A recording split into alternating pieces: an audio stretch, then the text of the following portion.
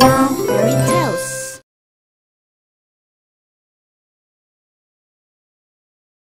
Within a certain kingdom, the royal lineage always gave birth to twin pairs. One with flowing golden hair, and another with hair as silver as strands of thread. According to a legend passed down by a deity for hundreds of years. Subscribe to the Woa Fairy Tales channel. Oops, wrong script! Oh, about the royal twin pair. Only the golden child was considered the rightful heir. The silver children, like Sylvie, were considered surplus.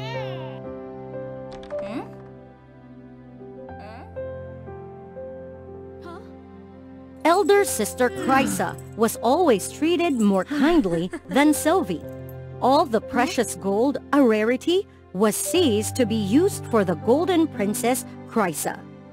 The silver princess wasn't treated with the same kindness. She was only allowed silver possessions. Deep within, she longed to be like her elder sister. Chrysa loved Sylvie, but couldn't pay much attention to her due to her royal duties. As a result, the silver princess felt increasingly isolated. On their 18th birthday, a grand celebration was held for the royal twin pair, with Chrysa as the protagonist, of course. The silver princess Sylvie was merely an unnamed guest, despite sharing the same birth date with her sister. Feeling dejected and alone, Sylvie left the celebration unnoticed. She found herself in the black market area without realizing how she got there. What's that?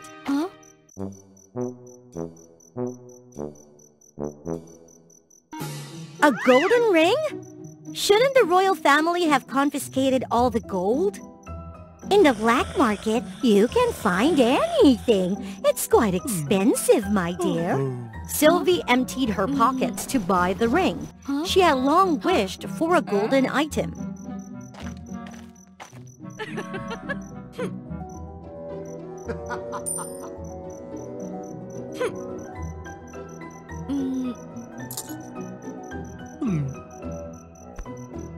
Unbeknownst to Sylvie, a golden spirit had been trapped in the ring for hundreds of years, and she had inadvertently set it free. I've read your thoughts. I'll help you to become a golden princess to repay you. No, don't! Who are you? I don't understand. It doesn't matter about whether you want to be a silver princess for life. Though doubtful, the sweet persuasion moved Sylvie. With this magic, you must exchange something of your silver for it. Something I choose. Sylvie agreed without hesitation. Bathe with this potion. The potion turned Sylvie's bath into a magical tub. Unbeknownst to the silver princess, the potion also affected Chrysa. The magical bathtub changed not only Sylvie, but also swapped her hair color with her golden sister.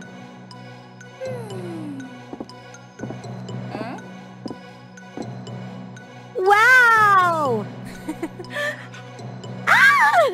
The entire kingdom was shaken by this unprecedented event.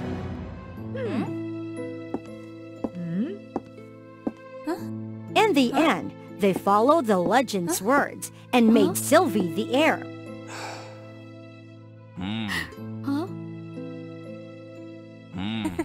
Thus, Sylvie became the golden princess she had always dreamed of.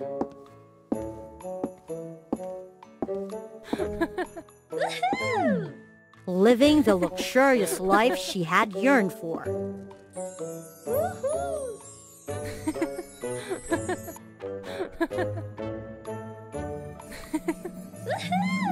Sylvie had never been happier. Now wherever she went, Sylvie drew everyone's attention. No one was indifferent as they were when she was the Silver Princess. She's so beautiful. Don't be too obvious. So, it's okay for you to be obvious, huh? But Sylvie was unaware of the heavy responsibilities a golden princess bore. Sylvie? To become an heir, Sylvie needed to learn many things, but she struggled to adapt quickly. Sylvie? Sylvie? And she was often scolded by the king. Sylvie! How can you become an heir like this? Do you know that your sister? What about my sister? Of course, the day when Sylvie couldn't bear it anymore arrived. Utterly disillusioned, the princess left. Now, Sylvie just wanted to be alone, but she couldn't escape the attention of others. You made her scared. As if it isn't ye. Lost in thought, she wandered back to her old room, only to be greatly surprised by the presence of her elder sister. Sylvie, is that you? In the past, Chrysa had been burdened by the responsibilities of an heir. Becoming a Silver Princess had granted Chrysa the freedom to do whatever she pleased without oversight. But being a Silver Princess is very lonely. No one befriends me. I'm like a ghost. Now I understand how lonely you feel, and I didn't pay attention. I'm sorry, Sylvie. No, I didn't know how much you struggled either. Congratulations, but now it's time to fulfill the debt. The Golden Spirit came to collect what Sylvie had agreed upon. And what I want in return is your silver sister. What? How is that possible? It's a deal. Something of your silver and of my choosing. No! She's my sister! I won't! Don't defy the contract! The angry spirit transformed into a golden creature and pursued the sisters to demand what was owed.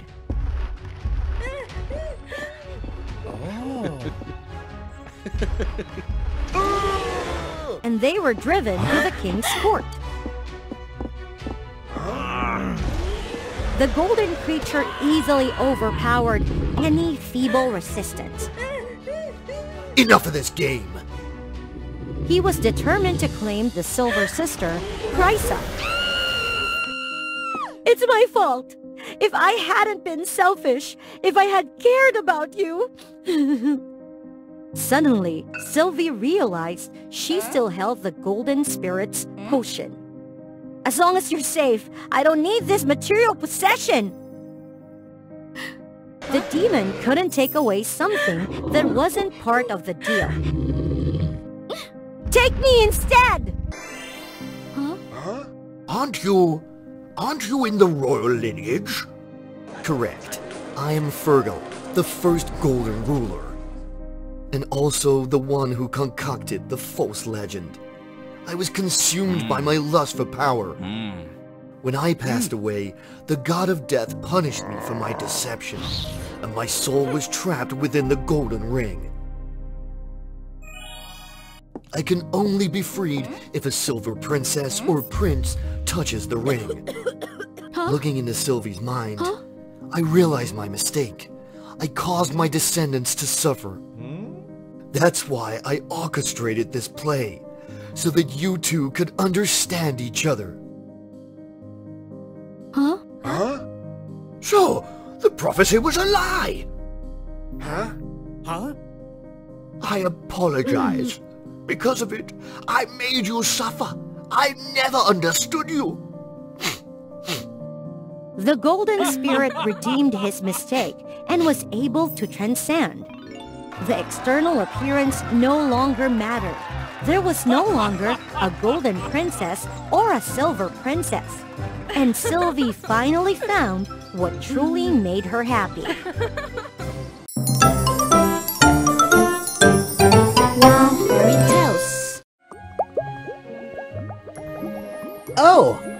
Why is there such a beautiful house at the bottom of the ocean? Turns out, it was the place where the beautiful mermaid Alma lived. She had the power of creating beautiful pearls, including a 7-color pearl which could allow the life to thrive. She lived there with her aunt. Ah, Andrina, you're back! I bought you a gift which you will really love. Thank you! Andrina, I have something to ask you. Just say it. My birthday is coming. Could you please let me go out there for a while? No, absolutely no. You will not be allowed to get out of here without my permission. But I'm 17. I haven't get out of here even once. The world outside is really dangerous. You are not strong enough to protect yourself. I'll let you go out there when it's suitable.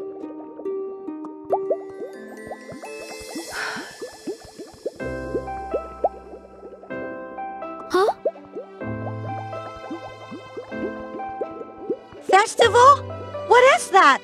They invite all the mermaids? It means that there are also so many mermaids out there. They look so happy. But why Aunt said that it was dangerous out there, or... Because of the curiosity, the next day, Alma decided to sneak out of the house without letting Aunt Rina know.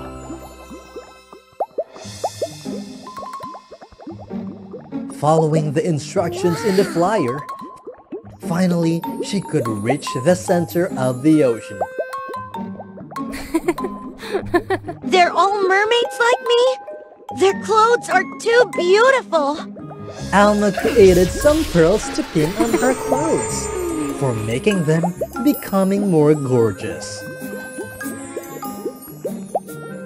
She even created a wreath of pearls to wear on her head, with the 7-color pearl as the highlight of the wreath. After being satisfied with the dress, she excitedly entered the city and went straight to the castle. The things inside that castle were even more overwhelming to her. Suddenly, all the people moved aside. The queen arrogantly entered the castle from the outside. The oversized crown on her head was suddenly skewed down. A giggle was burst out, making the queen really angry. She immediately created a tornado to blow away the ones who had laughed at her.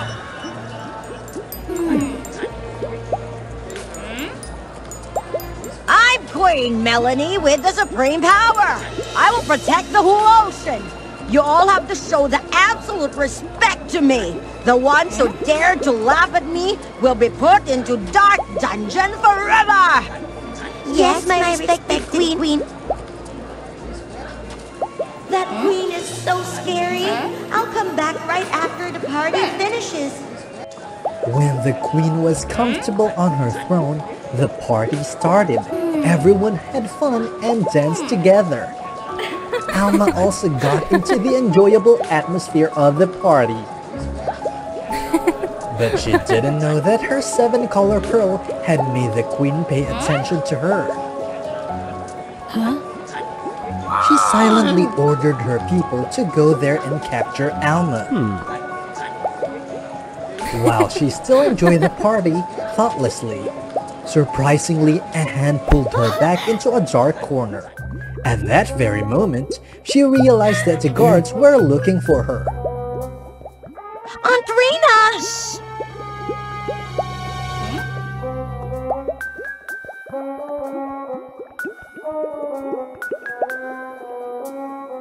You were forbidden from swimming up here.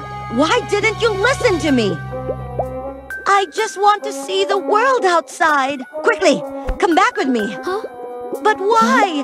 Why didn't you let me go up here? Why did the queen want to capture me?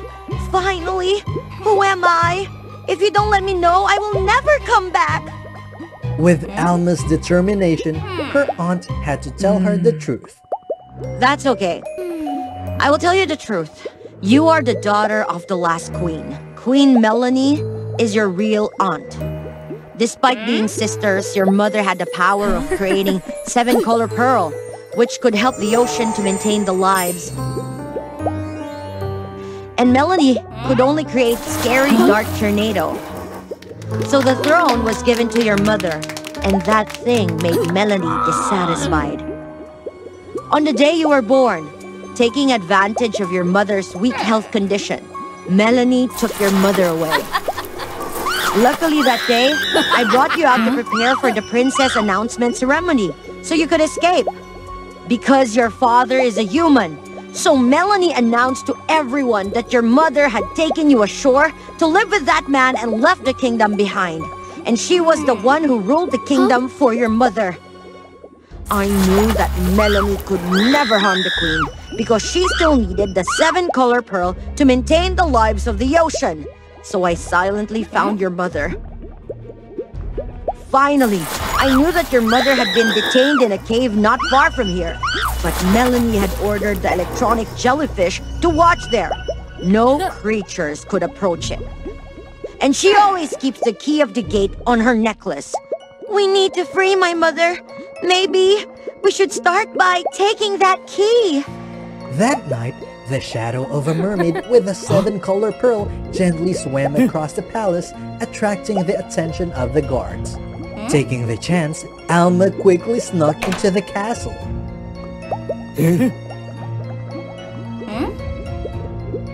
Finally, she could find Melanie's bedroom. She still wore the key on her neck.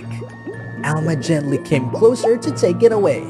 Suddenly, Melanie woke up. I've been looking for you for so long. I didn't expect that today you stick your head into the oven that easy. You want to meet your mother as you wish.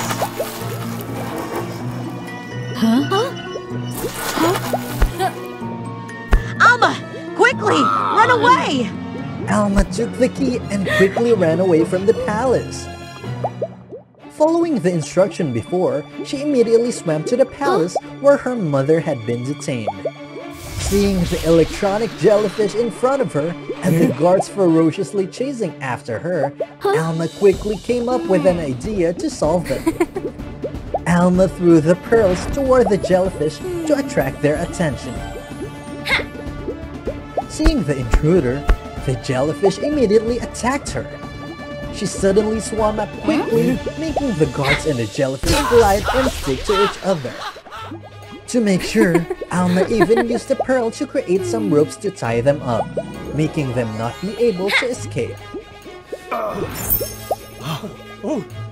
After defeating them, they quickly swam there to rescue her mother. Suddenly from behind, a source of power flew towards her. Then, Melanie crazily attacked Alma. Alma used the 7-color pearl to raise the coral, making them grow higher and higher to block the attack from her. Being too angry because she couldn't do anything to Alma, she used all of her power to create a great tornado with the ambition of blowing Alma away. When Alma was about to be sucked into the tornado, she saw the electronic jellyfish earlier were drifting right behind Melanie's back. Alma immediately controlled the pearl and pulled them towards her. She lost her balance and fell upon the tornado that she herself had created. After defeating Melanie, everything in the kingdom was back like it had been before. Alma then lived happily beside her mother, and of course, she didn't have to return to the bottom of the ocean anymore.